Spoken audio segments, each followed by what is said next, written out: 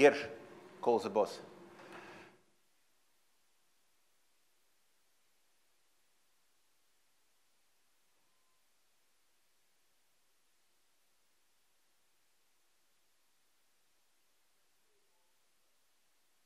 Okay. Okay, let's continue. So it's a second lecture, and it's a blackboard. So really come closer. And here is what I will try to do. The story I will be talking about is, again, superconductivity. But now I will explore in more detail these features that I discussed in the first lecture, namely that even if you start with repulsive interaction, then there is a way to convert repulsion into attraction. And the way how you do it, essentially, if we go back, say, to quadratic lattice and cuprate story, you want to increase interaction between fermions in one corner and fermions in the other corner. And we more or less know what it means. It means that the system wants to develop something at large momentum transfer, and either looking at the phase diagram of the cuprates or just looking into this diagram, we know that this is magnetism.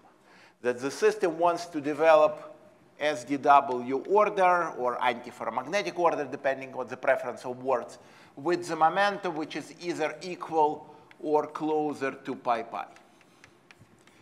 And the same story happens in iron-based superconductor, where magnetic order is somewhat different.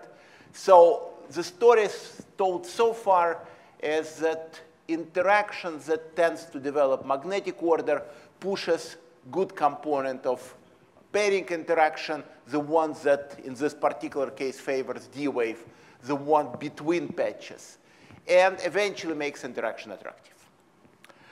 And the story before, in previous lecture, was that how to properly catch this, and second, what is the interplay between superconductivity and other potential orders, including that magnetism that was responsible for superconductivity in the first place.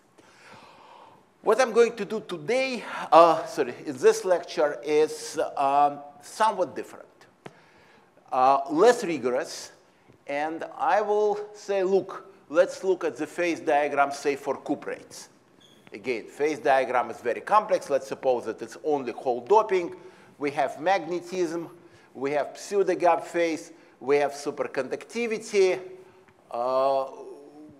and possibly charge order somewhere here in the phase diagram.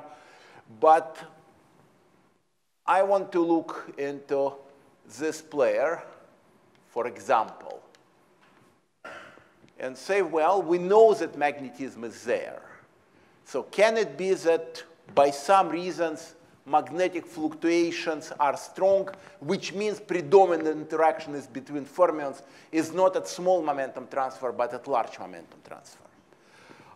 Those of you who know phase diagram of the cuprates also know that there is a charge order here. There is a region of charge order whose boundaries here are a little bit blurry.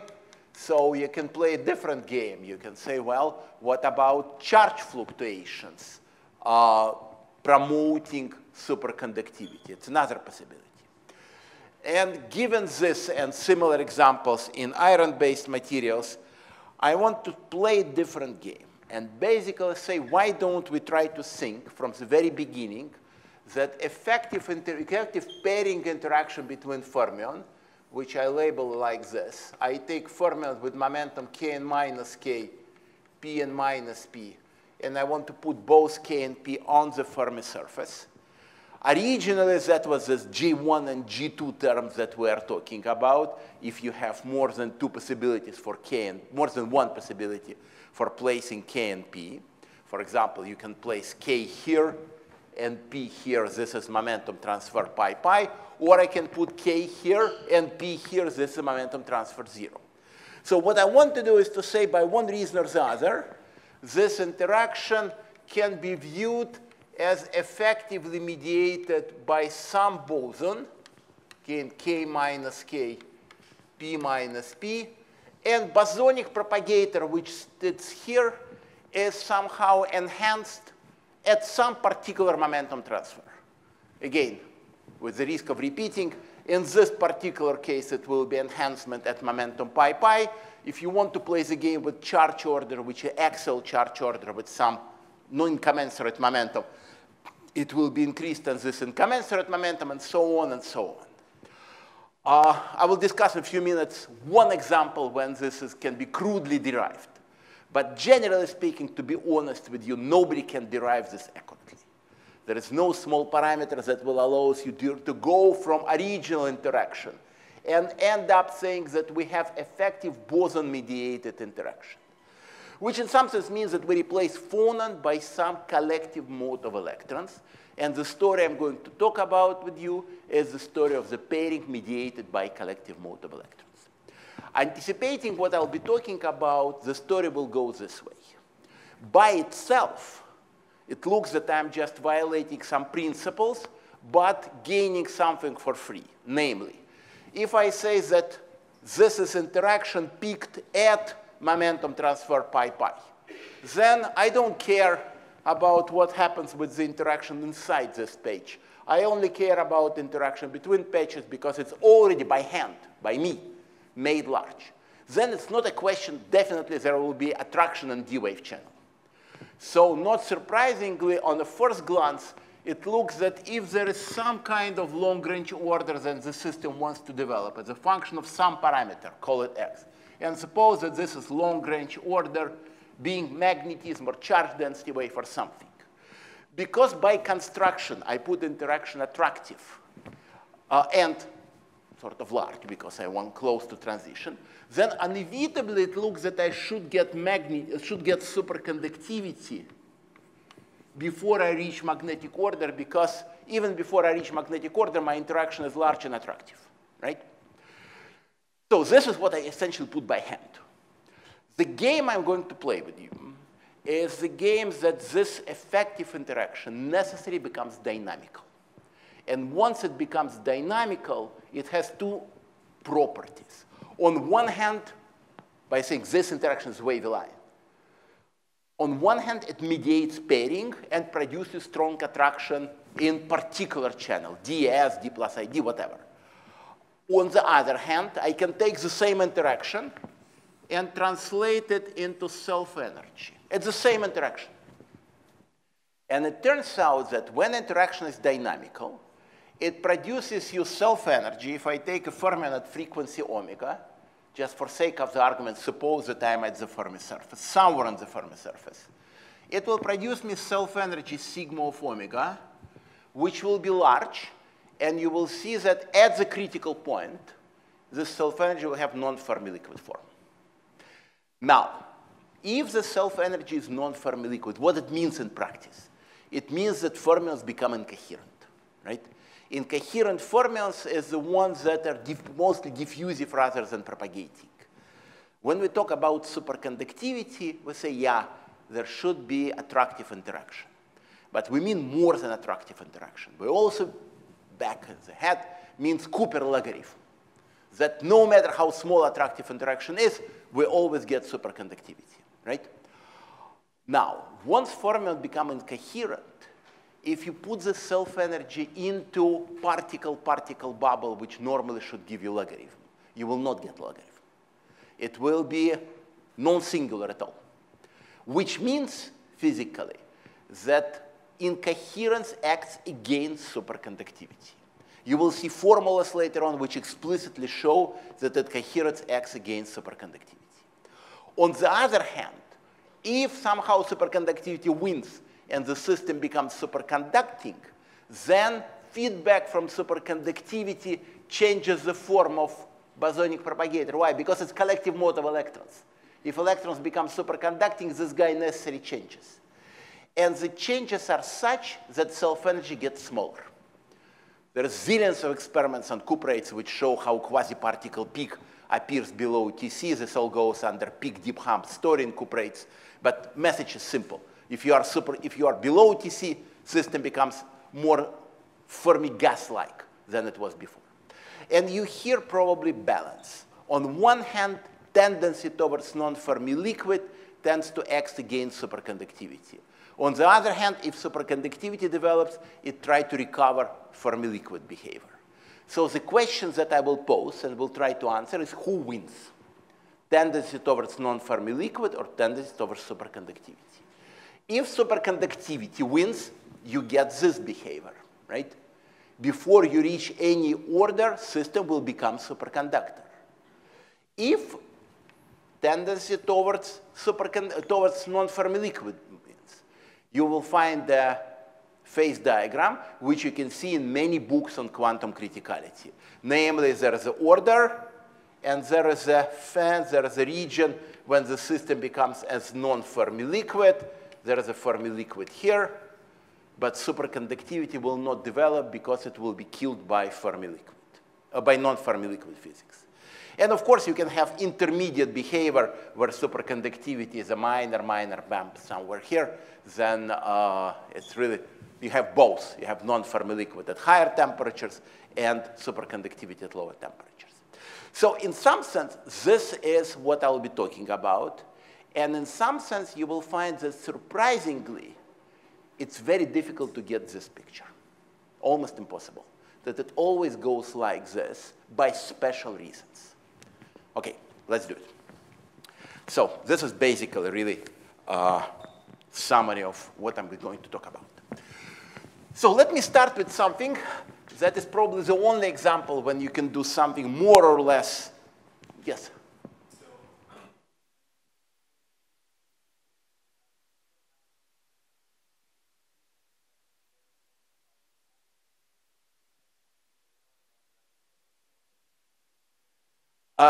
Yes and no, in the sense that in practical purposes, of course, your question is right. But on the other hand, you can ask fundamental question. Can you say a naked quantum critical point, not interpreted by superconductivity? Because whatever I put here, it will tell you that this point is unreachable, that is under the umbrella of a superconducting state.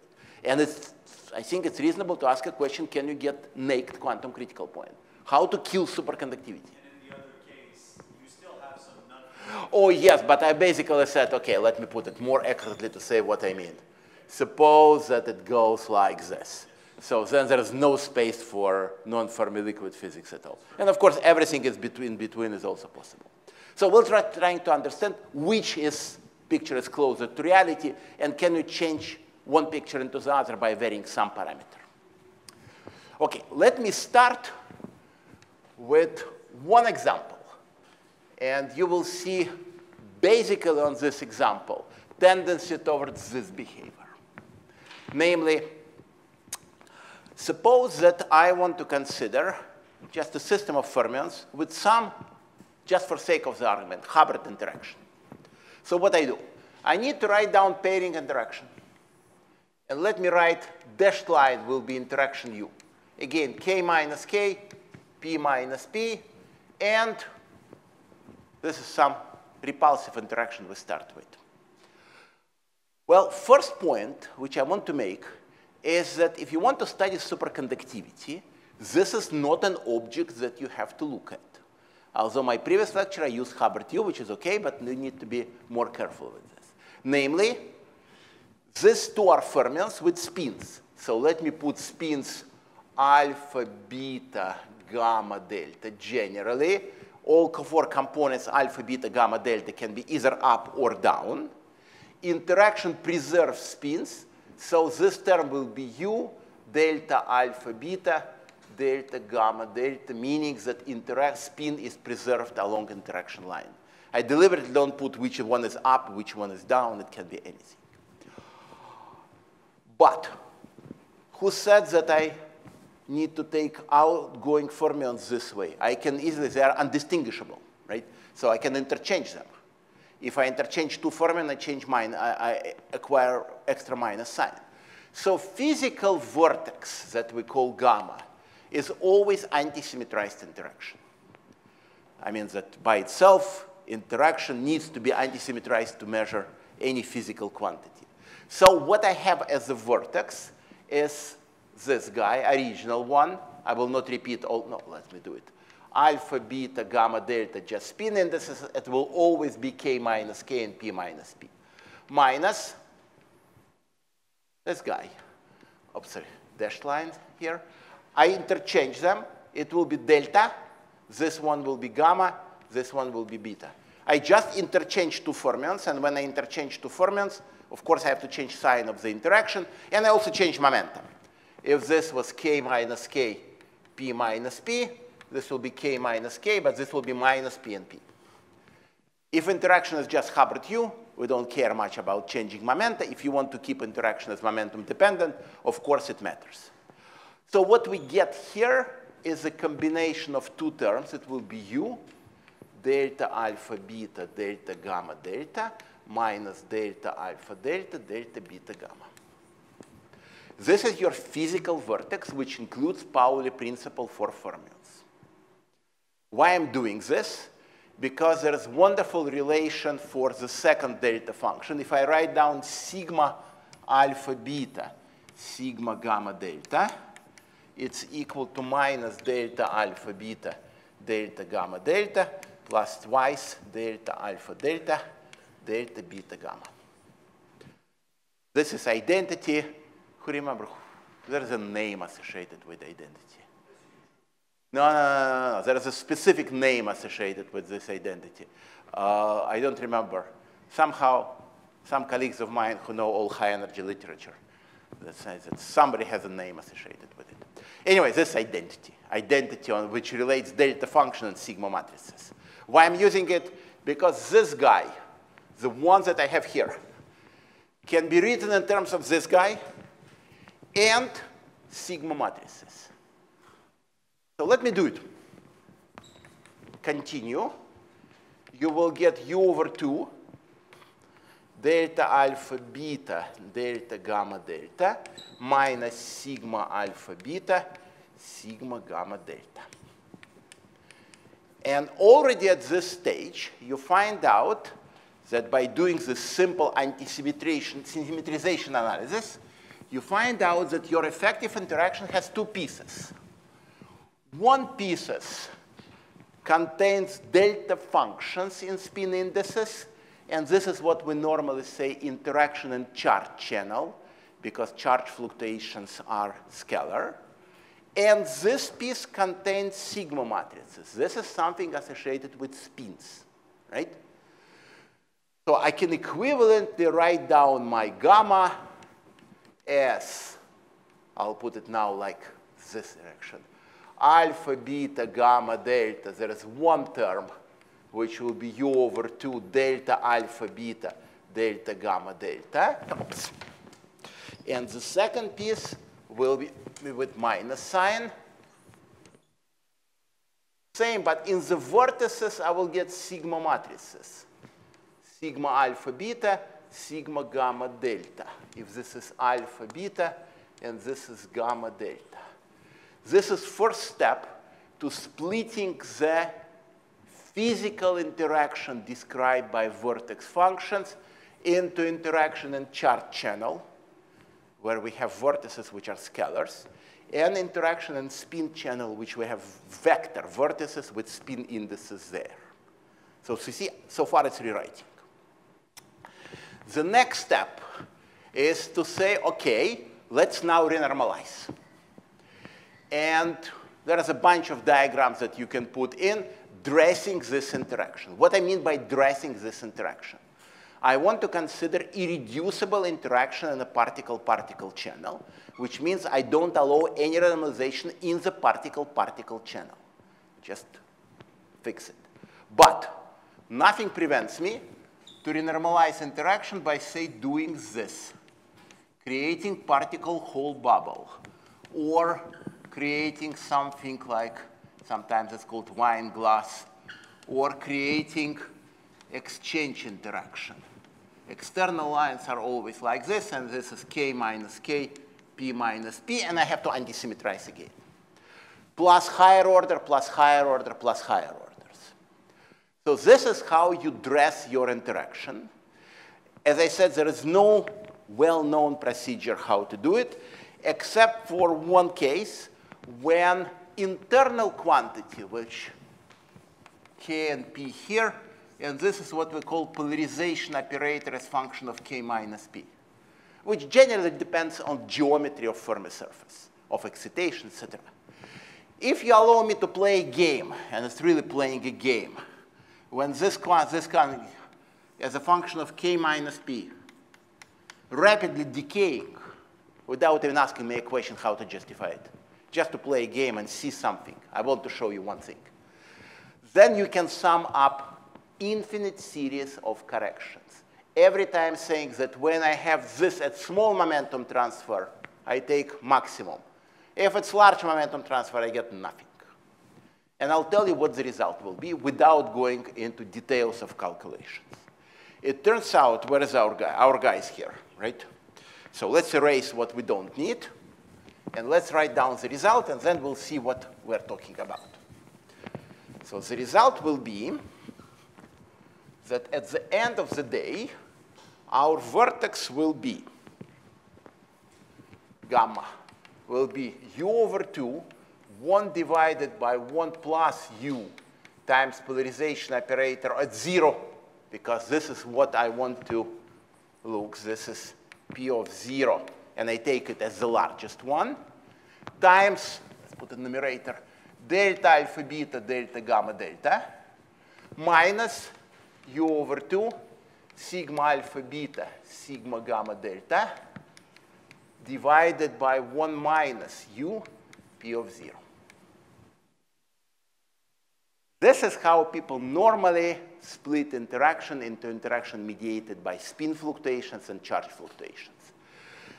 Because if, this is summing up infinite series, what I suggest you to do, it's a fun problem for 5 minutes, calculate leading correction.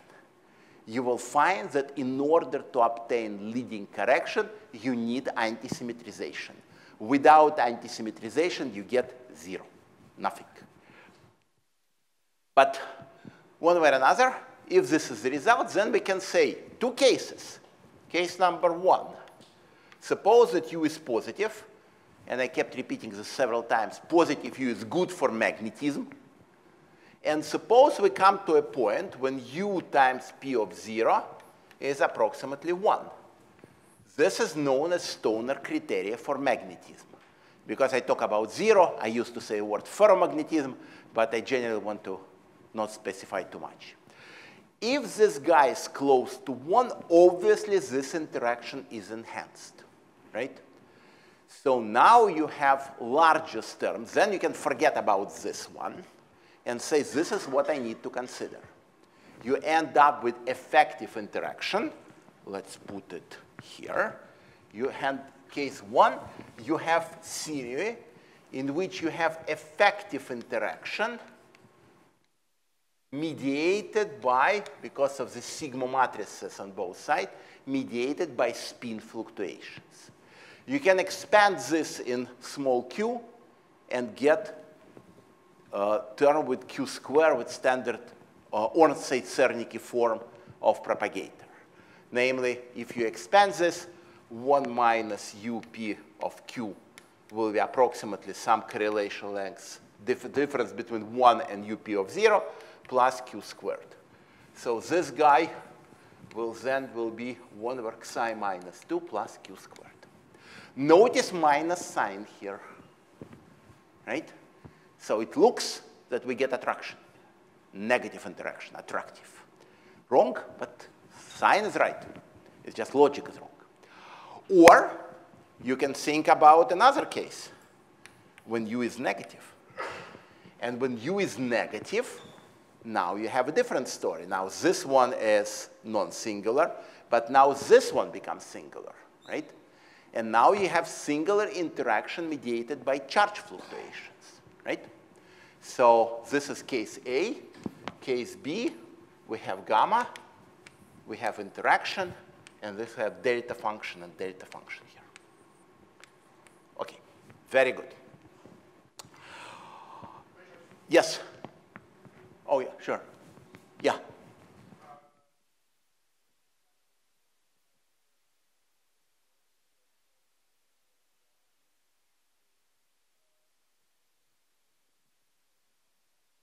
Oh, yes, because if you want to go to a case when u of p of 0 is larger than 1, forget about this introduce, which means that if you like, it means that correlation length square becomes negative, which means that I have introduced long-range order. So I always, of course, assume that u times p is still smaller than 1. I'm just approaching transition. Yeah. Are we on one wavelength so far? Good. OK. Sure, go ahead. So far, no. So far, no frequency. It's just simplest case. It will become functional frequency. No. So far, I'm just doing one step at a time. So far, there's just no frequency, static. All I want to tell you, and this is roughly, this is called RPA, by the word random phase approximation, which in some sense means that you sum up ladder and bubble diagrams without any combining them together and writing something more sophisticated. Sorry, you can combine them together, but you cannot write anything more sophisticated than just separately ladders and bubbles, or just only ladders and bubbles. Nothing more stronger than, for example, you cannot put inside the renormalization particle-particle channel somewhere in between. Anyway, what this tells you? This tells you that this non-rigorous procedure tells you there are cases, either when this is small or when this is small, when you can approximately write your interaction as mediated by soft boson that is about to be condensed at the critical point. Soft boson can be in charge channel here. Soft boson can be in spin channel here. But in both cases, this is soft boson. Attraction is guaranteed. At this level, what is even guaranteed is that when denominator is small enough, your interaction is pretty strong. So we are heading towards this direction, in fact. Strong pairing near the critical point. Just one caveat, and if possible, I will not spend time on this. I'll just ask you to do simple exercise. Game is this, minus sign here, right? Let's go to positive u. Does it mean that we have attraction in spin channel? Minus sign normally means that we do have attraction, right? It turns out that the answer depends what kind of pairing you want to consider. If you want to talk about what we were talking about, this problem and other problems, then it's spin singlet pairing. Question.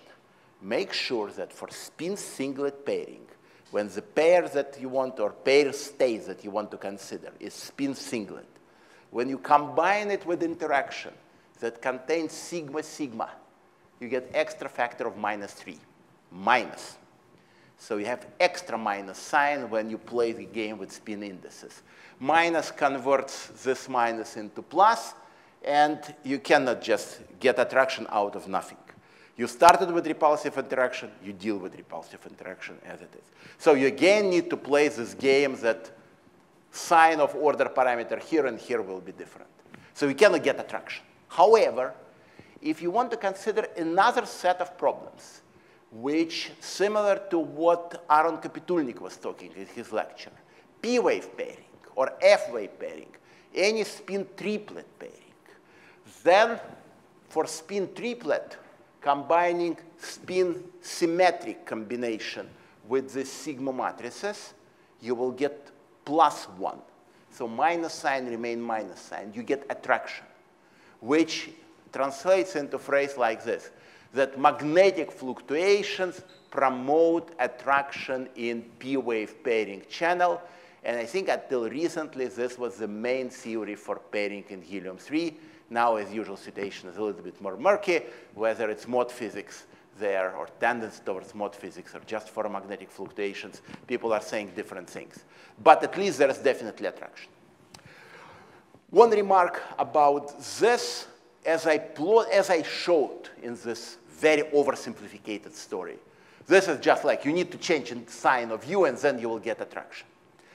But this is how people consider two things. A, pairing by nematic fluctuations. For this, you need to take interaction, which is not Hubbard u. You take u of q. and take d-wave component of this u of q and say, by some reasons, d-wave component of u is attractive.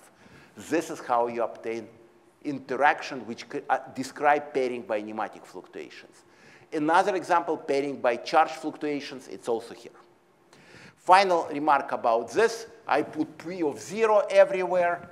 If your story is maximum interaction at pi pi, well, play the game when you're replaced by q here, and play the game when P of q as a function of q. This is pi pi. Suppose that it goes like this. It's phenomenology. I don't know how to derive this, and I doubt that anyone knows how to derive this. Rigorous. But if experiment shows that you are close to antiferromagnetism, then it's reasonable to assume that this guy will be maximized at pi pi, and then close to antiferromagnetic transition, you still get this interaction, but now you expand around a different point. Okay. Saying all this, I want to introduce a model. The model will be, it's called fermion-boson model. I probably told you all possible justifications for this model. But I guess the key justification is really closeness between superconductivity and some kind of order, either nematic or spin or charge. What this model tells you, it's formulated in Hamiltonian language, not Lagrangian language, but Hamiltonian language, means dynamics is not there yet. And this model consists of fermions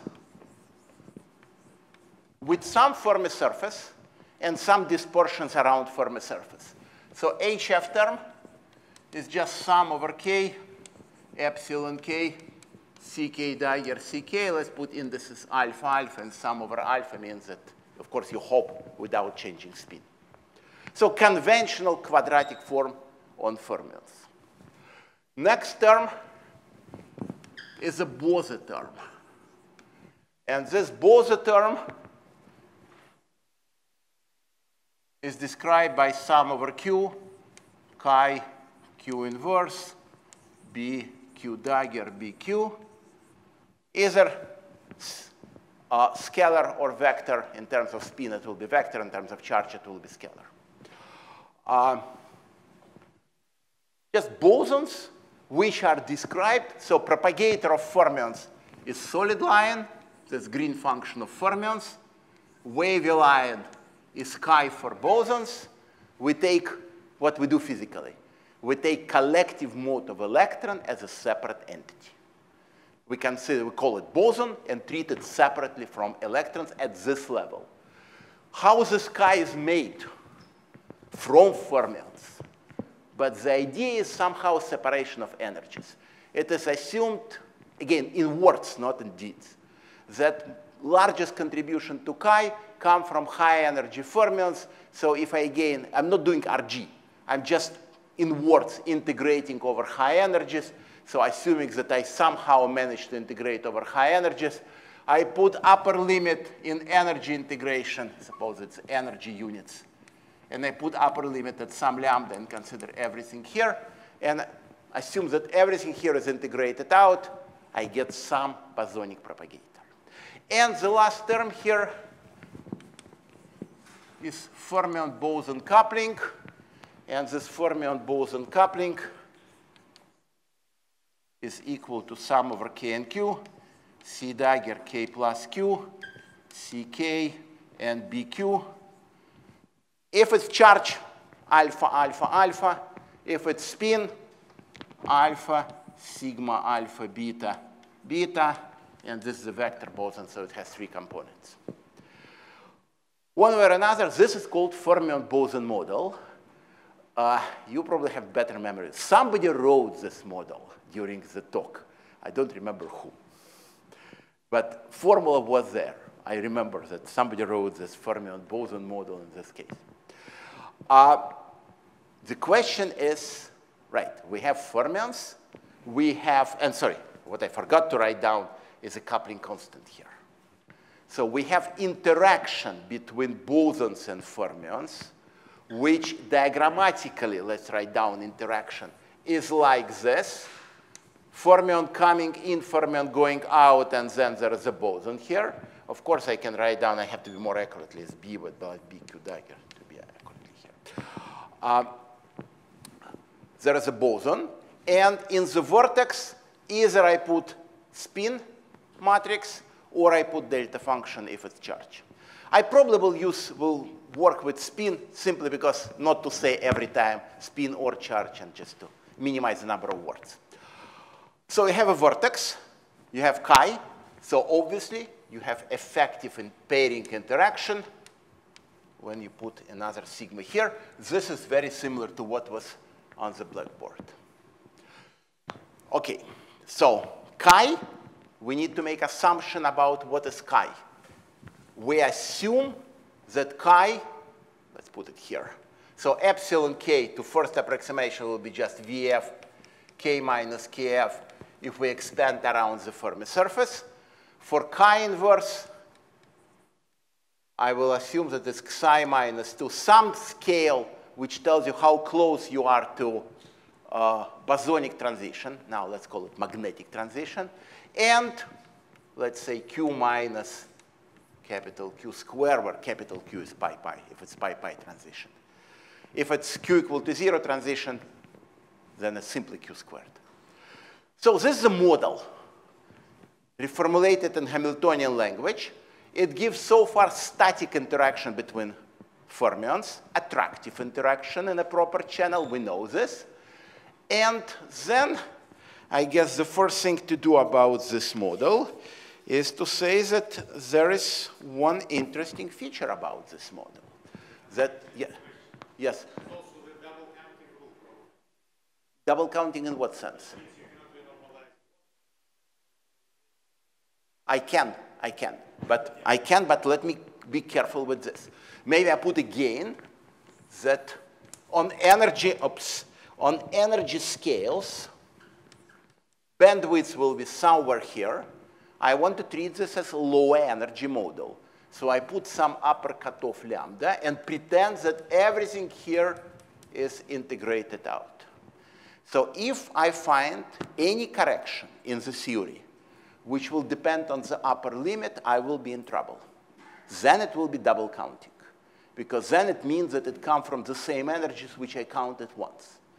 But if I found corrections which are completely sitting in this region, then there is no double counting, right?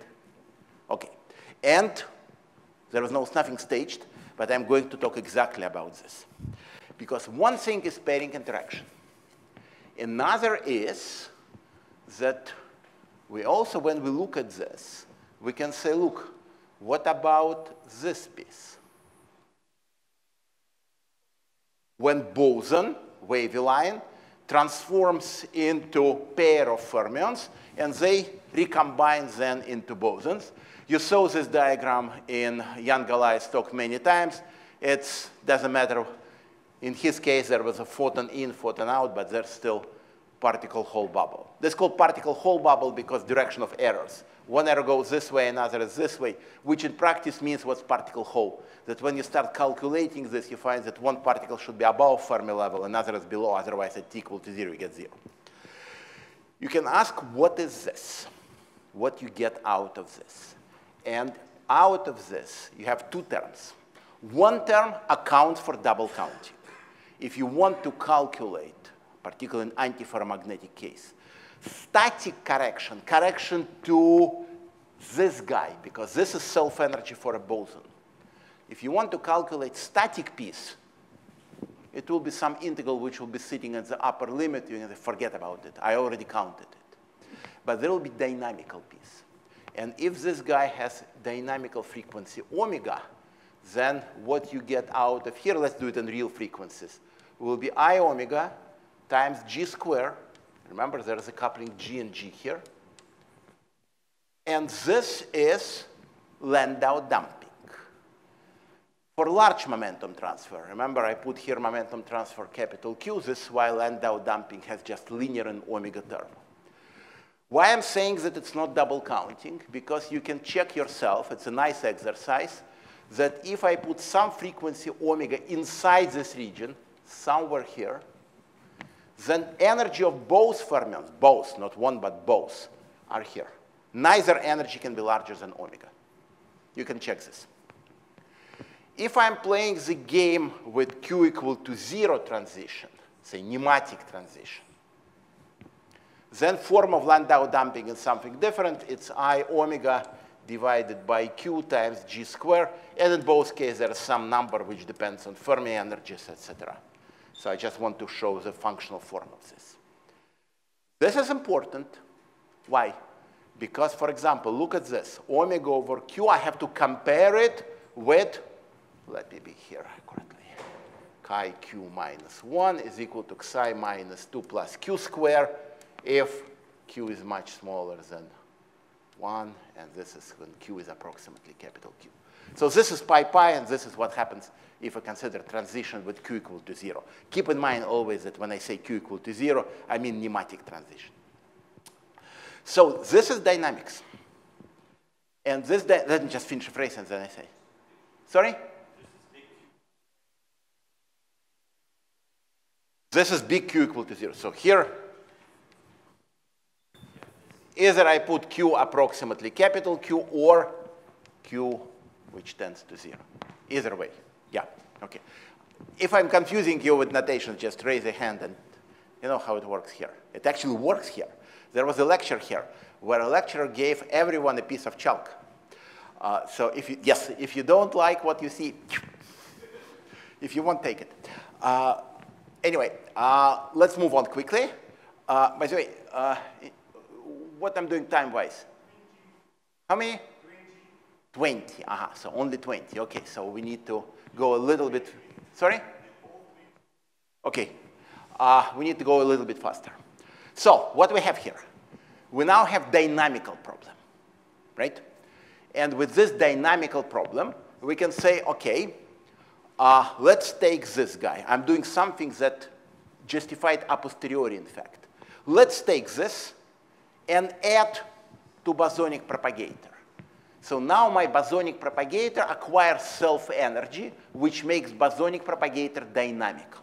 So what I have, again, let's consider one particular case. Let's consider this case just to do something. My chi will be psi minus 2 plus Q square plus I, actually minus I, omega divided by Q. There is a G square here and some number, which depends on other parameters. Very good. Dynamical bosonic propagator. So far, nothing special. So what's the case? It's still, when omega is equal to 0 and Q goes to 0, it's still very large because of this psi minus 1 is small. I don't change repulsion into attraction. It's still attractive interaction. So far, I'm still alluding to this picture. Now, story keeps going on that now I can calculate fermionic self-energy. Why dynamics is important? Because if interaction is static, then self-energy doesn't depend on omega. You can just shift frequency and integrate over it. You need dynamical interaction to get self-energy being frequency dependent. Before I tell you what the answer is, let's very quickly ask ourselves what you expect in a Fermi liquid for self-energy. Fermi liquid is not a Fermi gas. Fermions are interacting. So, but there are particular forms of the self-energy in a Fermi liquid. Let's state it and then compare. So Fermi liquid, self-energy sigma prime of omega. Again, let me put K on the Fermi surface in order not to deal with K minus KFPs. Self-energy sigma prime is proportional to omega. Sigma double prime of omega is proportional to omega square. Right? This is your Fermi liquid. Real part of self-energy, just mass renormalization, imaginary part give you omega square, and the rest actually follows. This is much more robust than T square and resistivity, and I will not take breath from Professor Maslov, who will tell you that omega square and self-energy and T square and resistivity are generally completely different things. So let's see what we have here. If psi is not equal to 0, psi inverse is not equal to 0, you substitute this chi, you calculate self-energy, It's a quick procedure. You get Fermi liquid. So sigma prime will be equal to omega times something. Sigma double prime will be equal to omega square times something. So apparently not a big deal. We have Fermi liquid, everything is fine. The question is, what is something when Xi goes to infinity? Xi minus 1 goes to 0. The result depends on dimension. If we are in 3 dimensions, then this term is logarithmical. This is log Xi. This goes as omega square over Xi cube, which tells you something interesting going on even here. But looking at this term, yeah, it's only logarithmical. Interesting, but this is what is eventually will be called marginal Fermi liquid theory. If we are in 2 dimensions, I need space, and I'm doing this badly. So let me quickly go here. So same in dimension equal to 2. So dimension equal to 2 here. And I get self-energy sigma prime goes as omega over omega times Xi. I'm sorry, omega squared times Xi cube, sorry. It is big. And sigma double prime goes as omega squared times Xi to 4th power. Now you have more serious stuff. Your self-energy, particularly mass renormalization d sigma over d omega, goes to infinity, and not as logarithm, as power, right? So now combining these 2 terms, you can say, what if I'm right at the critical point when my Xi is equal to infinity? We can still do calculations. You get finite results. What are these results? You find out that in 3 dimensions, this is where marginal Fermi liquid is in all its glory. Sigma prime will be proportional to omega log omega. Sigma double prime will be proportional to omega. This is not Fermi liquid. Compare these forms with these forms. Why it's called marginal Fermi liquid? Because if you compare this guy with this one, they differ only by logarithm, right? If I go to dimension 3 plus epsilon, this will be eventually omega, and this surprisingly will be omega squared at very low frequencies. It's just the window will be very narrow. But if you want to do the same in 2 dimensions, what you get, sigma prime will be omega 2/3, and sigma double prime will be omega 2/3. And this is what's called non-Fermi liquid. Why non-Fermi liquid? Because A, real and imaginary part of the cell energy of the same order, and B, remember what was the physical meaning of a Fermi liquid. Physical meaning of a Fermi liquid was that you approach 0 frequency, and then progressively imaginary part of self-energy becomes smaller and smaller than the real part, which means that particles at smaller and smaller energies live longer, longer, and longer, and finally at the Fermi surface they live infinite amount of time, right? This is a property of a Fermi liquid. You break this property here. Your imaginary part of self-energy will never be smaller than sigma prime, and this at small frequencies is definitely much larger than bare omega with what you compare. So the first approximation, you can forget about bare omega and deal with this. Now, yes, go ahead.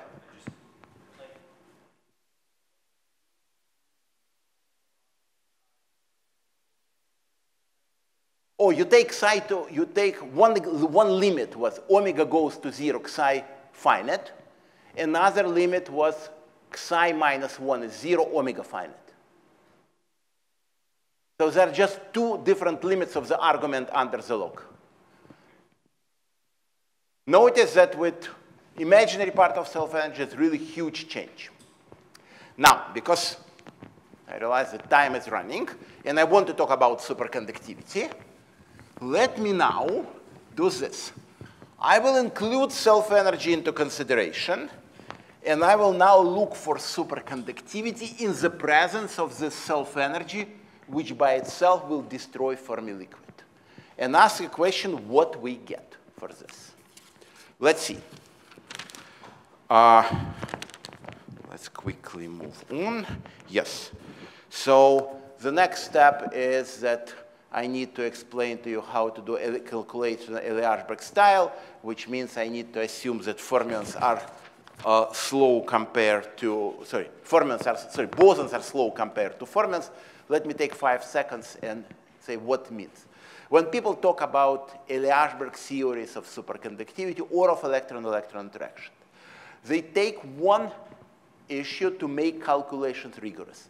They assume that fermions are fast excitations compared to bosons. Let's check this. So what we have for fermions, green function is equal to 1 over omega plus sigma of omega minus Vf k minus kf. Let's take two-dimensional case because it's more interesting than 3 dimensions. Let's forget about this omega. Then typical, suppose I take given frequency. For a given frequency, what I get? I get Vf k minus kf is proportional to omega 2/3, right? This is my scaling of fermionic propagator, right? For bosons, I get 1 over, let's put psi to infinity, q squared plus mod omega, plus or minus I omega over q so far. It doesn't matter at this point, I just do scaling. So you see immediately that my typical q scales as omega 1/3. So, sorry?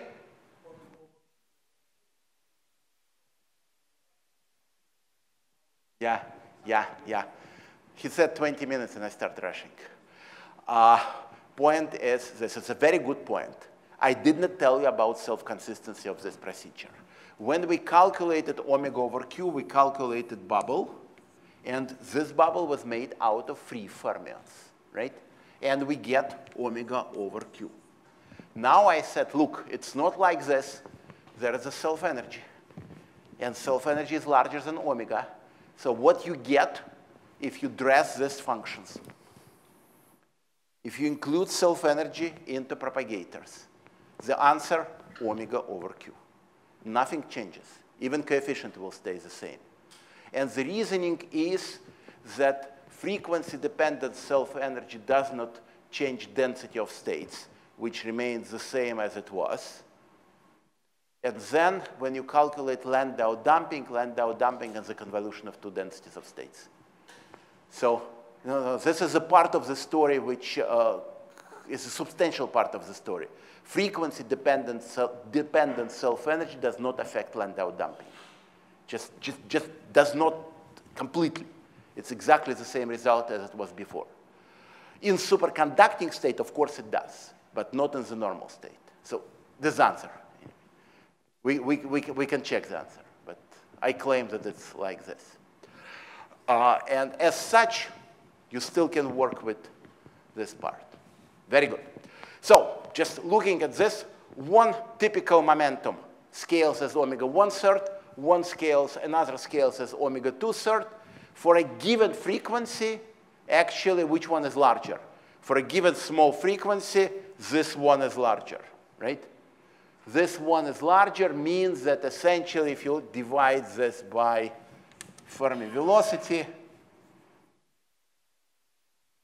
then essentially it means that fermions are much faster than bosons. And because fermions are much faster than bosons, there's a particular way how you can write equations for the self-energy and for the pairing. And let me just maybe emphasize the main things so we can get rid of this. So what I want to do is to write down 2 equations. One will be for the self-energy. Another will be for the quantity which is called pairing vertex. Pairing vertex is just like anomalous green function. I want to probe that the system develops pairing condensate, and I call this quantity phi of omega. If this is frequency omega, this is minus omega. And equations are phi of omega is equal to pi t sum over omega prime phi omega prime square root of omega prime plus sigma of omega prime square plus phi omega prime square, and then chi omega minus omega prime. I'll understand what it means. Sigma of omega is equal to pi t sum over omega prime plus sigma of omega prime, same square root. Omega prime plus sigma of omega prime squared plus phi of omega prime squared, and same local interaction omega minus omega prime. There are two notations here which needs to be, right. First of all, I made a logical step. Before I tell you everything in real frequencies, I can write this equation in real frequencies, but it turns out that it's easier and more simple to write equations as what's called Matsubara frequencies. So in writing this equation, I switched from real frequencies to Matsubara frequencies, which is, as you know, pi t 2m plus 1. So summation here is a summation over discrete variables. At 0 temperature, of course, summation goes into integration. Second, there is a quantity which is called chi L. Chi L of omega minus omega prime is you take your chi, which is now a function of q and omega, and integrate along the Fermi surface. In 2 dimensions, it's just integration along the Fermi surface. In 3 dimensions, it will be integration q dq because there are 2 components along the Fermi surface. It requires 1 lecture to justify how to derive this. So let's just take this because this is what you get. And I will explain one thing right away. But I want to show you one quick thing here. So we said that we'll deal with this chi. If I convert it into Matsubara frequencies, it will just give me mod omega here. It's just converting from real frequencies to Matsubara. Just make sure that it will be modulus by all rules of conversion. If you integrate this guy, if you take this guy to 0, suppose that you are at the critical point, and integrate along the Fermi surface, you will get this proportional to 1 over omega 1/3. So let's make it omega minus omega prime to power of 1/3. If I wanted to do the same for antiferromagnetic case, when instead of omega over q, I will get simply omega, then this is nematic, q equal to 0 case. And if I want to do it for antiferromagnetic case, I get omega minus omega prime to power 1/2. This is antiferromagnetic case. Now, what does these 2 equations mean? It means this is equation for the pairing, and I took into consideration that we have attraction, so all d wave is already here. Notice there is a plus sign. So we expect to have solution for this equation. If I neglect self-energy, just neglect it completely, and want to solve for TC, then all I have to know about that my interaction as a function of frequency transfer is singular. So I get singularly strong interaction. I will get large TC. But at the same time, the same interaction gives rise to sigma of omega. And if you calculate this, assuming that phi is equal to 0, if phi equal to 0, you will get sigma of omega, which scales as omega 2/3 as this nematic case, and omega 1/2 in antiferromagnetic case. This I didn't discuss with you, this I did. You go back to what you get, same omega 2/3 that we had before. So you get non-Fermi liquid. And now see balance. If the system wants to have very large self-energy, this self-energy is in denominator for the equation for phi, so it tends to reduce tendency towards pairing. If there is a pairing, phi is in denominator in the expression for sigma, So this phi tends to reduce tendency towards non-Fermi liquid. So the question is, who is going to win?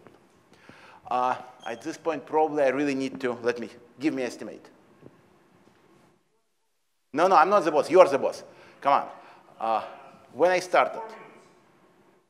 No, that's wrong. No, there was, we ended late. No, we ended late and there was 5 minutes.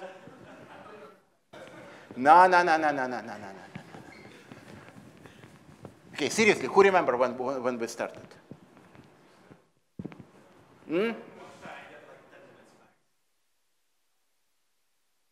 Okay, let me take 10.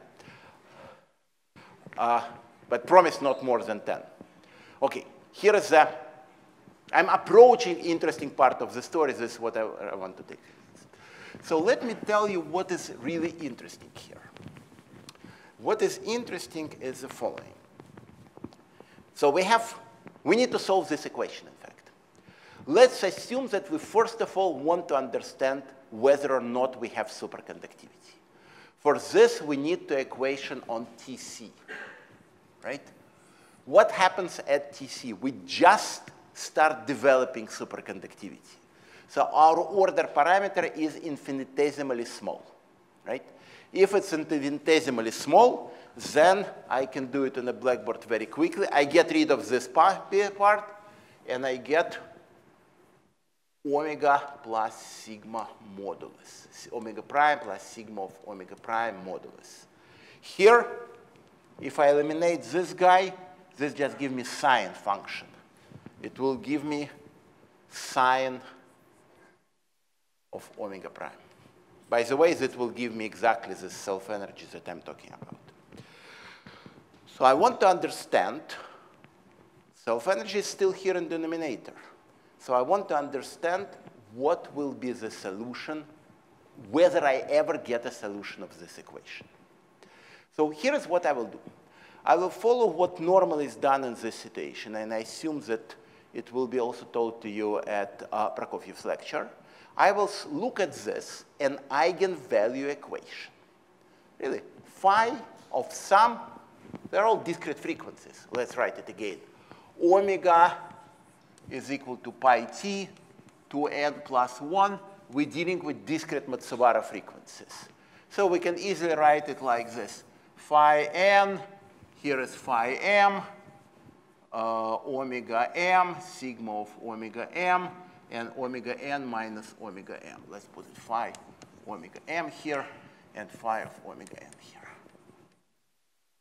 This is not an equation. This is just, well, it's an equation, but this I solve instantly, right? I take some form of chi, substitute, and get result. So basically what we need to solve for this, for a given form of chi, whatever the theory tells us, substitute it here, and then solve for the gap.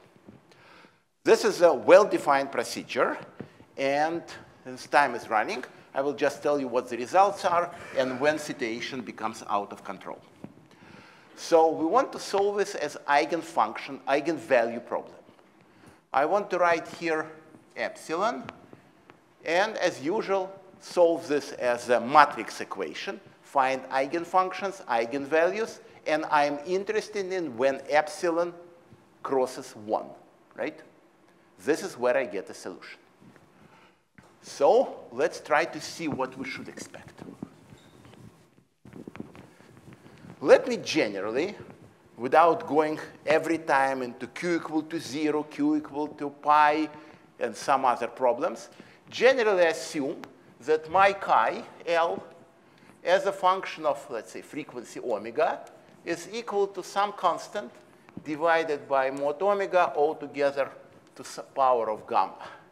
This goes under name gamma models. Gamma 1/2 is antiferromagnetic case, gamma 2/3 is gamma 1/3 is nematic case, gamma equal to 1 is what people now want for mode physics, gamma equal to 2 is electron-phonon interaction as the limit when Debye frequency goes to 0, gamma 0.7 is what Alexei Tsverik once deal with his model of pseudo-gap. So there are a number of different gammas. Here's what I want to do. I want to write epsilon as a function of temperature. And ask what are the options, and then we'll tell you what the result is. What are the options? One option, let's look at, remember, we are interested, we are solving this as eigenvalue problem, interested when epsilon equal to 1, because this is our problem. For epsilon equal to 1, we get our TC, right?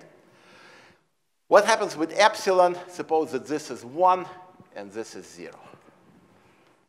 Suppose that we go to very high temperatures. You don't expect superconductivity at very high temperatures, right? You expect that at very high temperatures, interactions will not give you anything. So you expect that your epsilon is very small at high temperatures, right? And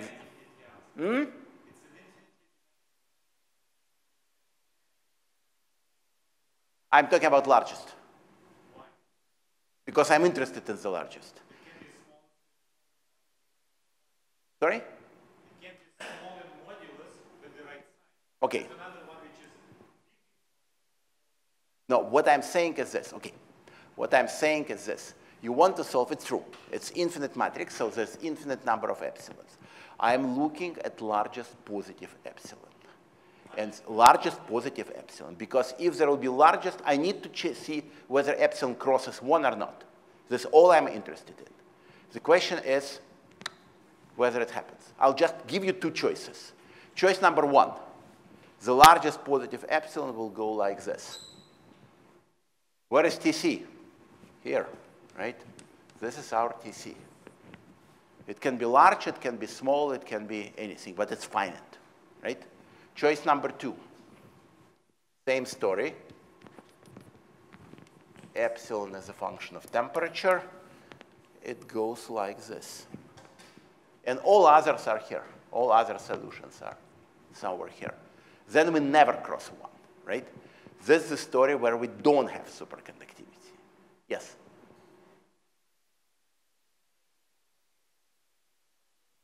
Sorry?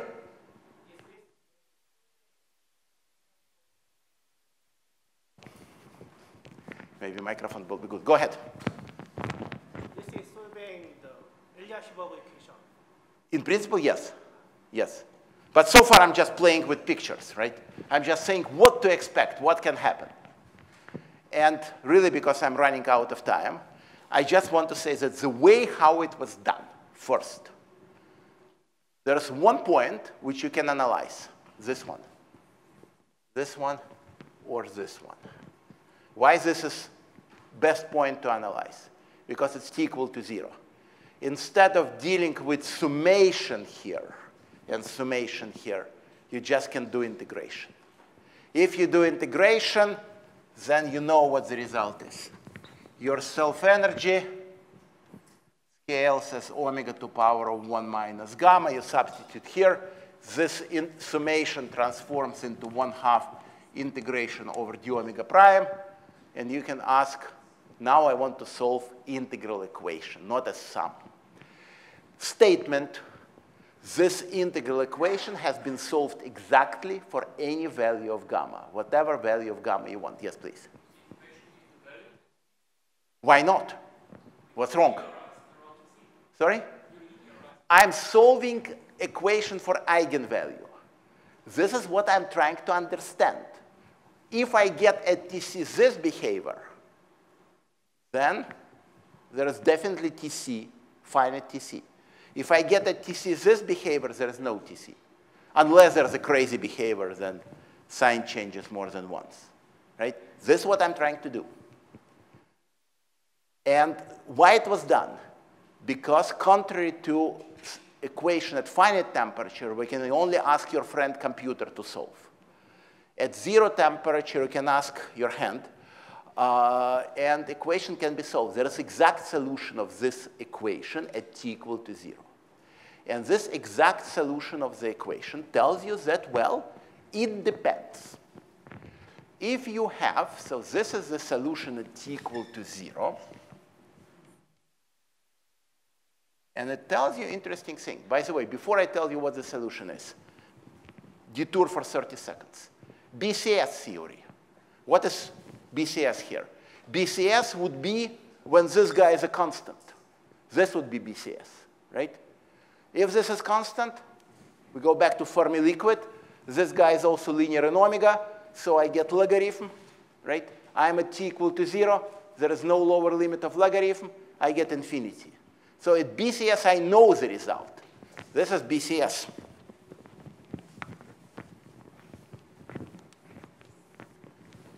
Epsilon as a function of t crosses 1 at Tc, and then goes to infinity at t goes to 0, right? Solution here.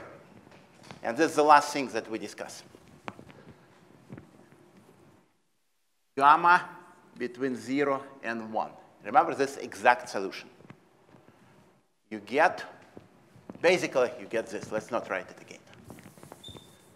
This is gamma between 0 and 1.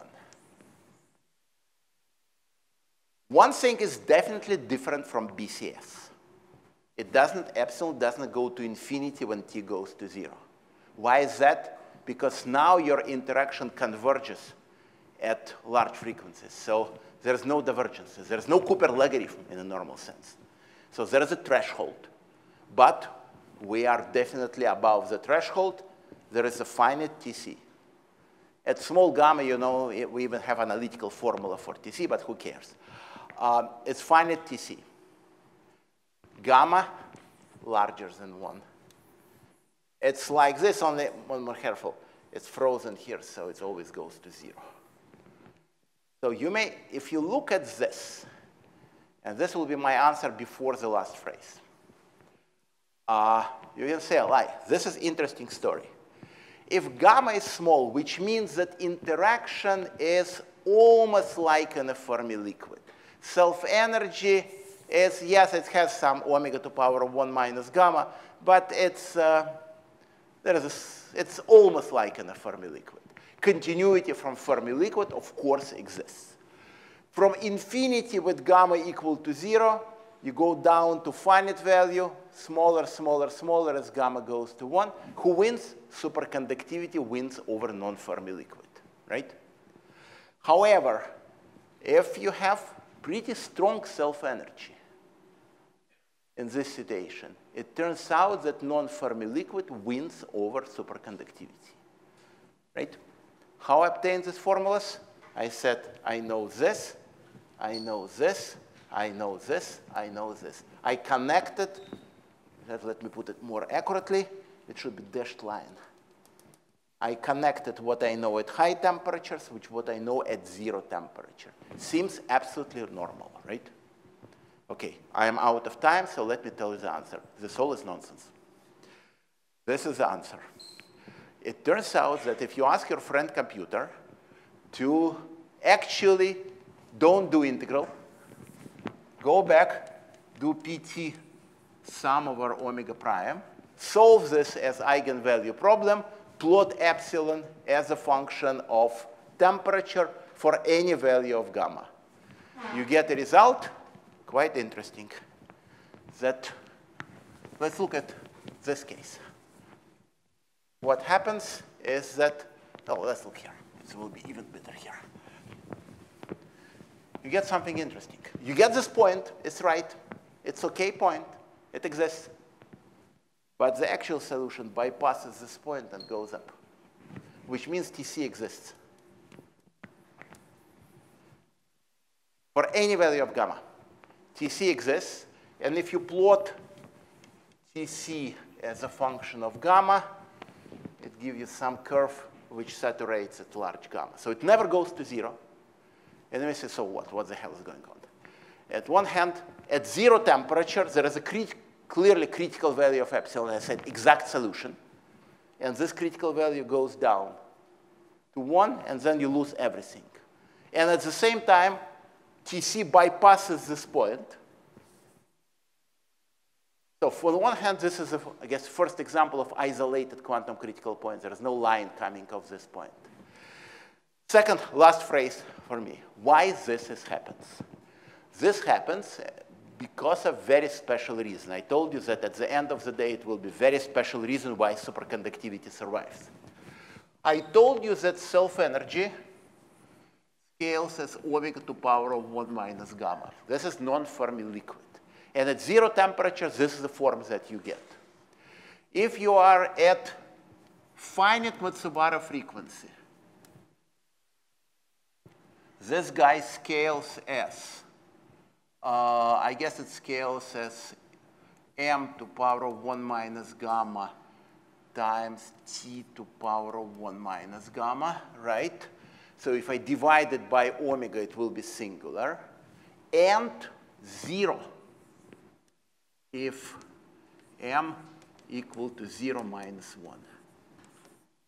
There are two Matsubara frequencies. They're called first Matsubara frequencies, for which self-energy, no matter how strong at 0 temperature, just vanishes. You may ask why. There is a special reason why. It follows from the formulas that I wrote to you. If you look carefully at the formulas, you find that this is exactly what happens. But story is that at finite temperatures, and you see this, you can only see when you are a discrete set of Matsubara frequencies, you find that there are two frequencies for which self-energy is just 0, free fermions. Interaction between these two guys, it's still finite and large. So it turns out that, final result, that there are two different system regimes, that there is another crossover line here associated with what I had before, with this line. When we are here, it's a conventional superconductivity. Namely, I can get it from t equal to 0 solution, etc., which means all frequencies participate. This is a special superconductivity, which is induced by first two Matsubara frequencies, which means that if I take, how I can check this? I ask my friend computer to calculate TC by just eliminating two Matsubara frequencies. I still have 10 to 20 Matsubara frequencies. I eliminate 2. You get this line. Nothing happens here. So this is all. So this is a statement that, yes, superconductivity always wins over non-Fermi liquid, but here it wins by a very special reason. And I wanted to have a little bit more time, which I don't, to say that this account, you may ask what it means for experiments. It does mean something for experiments. This is the situation when density of states never, when the gap in the density of states never closes. So maybe as the last, very last picture, if you are here and you go down this way, and you look at the density of states, starting from this point, you start seeing that it goes like this, like that, but the position of the gap never closes. So there are two qualitative different pictures. One you have here, another you have here. He is already standing, so I'm done. Okay.